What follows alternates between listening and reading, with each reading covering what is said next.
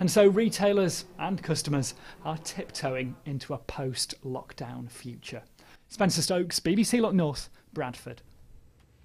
Next this evening, professional sport returned to Yorkshire today with the Euro 2020 golf tournament at Cleckheaton. Launched earlier this year, it sees men and women play in the same event for the same prize money. It's one of the first competitions since lockdown was eased. Here's Tanya with more.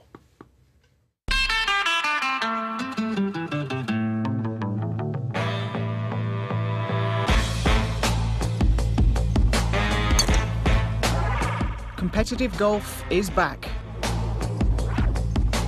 Plus fours and all. It's a long time coming. We did two before lockdown. Now obviously restrictions have been relaxed a little bit and golf can be played. It's great for us and great for the players to get out and compete again. Today's field included one of the country's top women's players and a former Ryder Cup winner. It feels amazing, to be honest. You know, it's been, I think March was the last time I played competitively, so just to get that adrenaline flowing again, I'm really looking forward to it.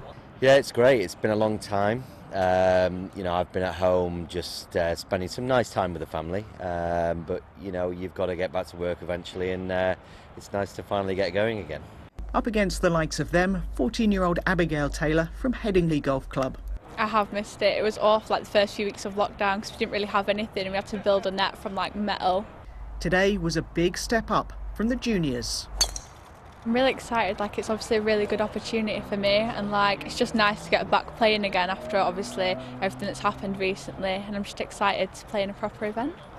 This kind of event is ideal with the European Tour not likely to start for another few weeks. They want to play golf and there's nowhere at the moment for them to play, so the mini tours around the UK are going to thrive this year, and hopefully it'll grow and grow, and the more people who play, the more the prize money is for them to play for.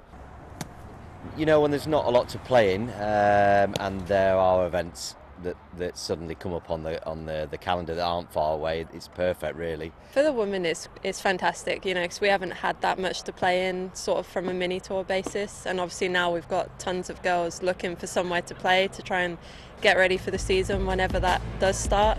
Slowly but surely, sport is coming back. Tanya Arnold, BBC Look North, Cleckheaton. Those fairways are looking very